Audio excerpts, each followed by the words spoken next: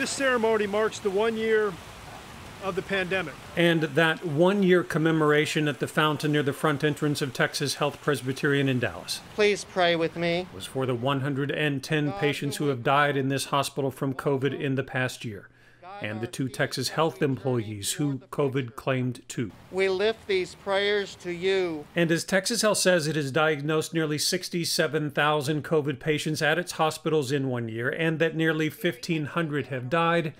The chief of the medical staff in Dallas said this. There's a sense of hope as more and more people are getting the vaccine. As of today, COVID vaccine is now available to Phase 1C, anyone over the age of 50 who was not included in the other initial stages. What I ask for people, as more and more people have the ability to get the vaccine, is to trust the process. The caveat, of course, being vaccine availability.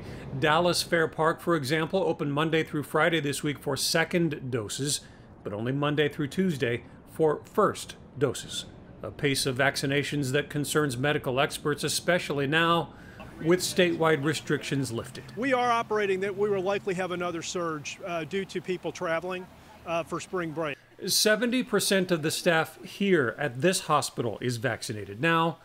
Those fears of another surge decreasing as more of the general public gets vaccinated too.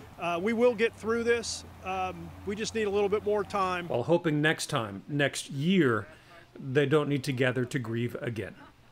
In Dallas, I'm Kevin Reese. If you need to know how to register or get on a wait list, we've compiled all that information in one place and can send it to your phone. Just text the word vaccines to 214-977-6028. Again, 214-977-6028.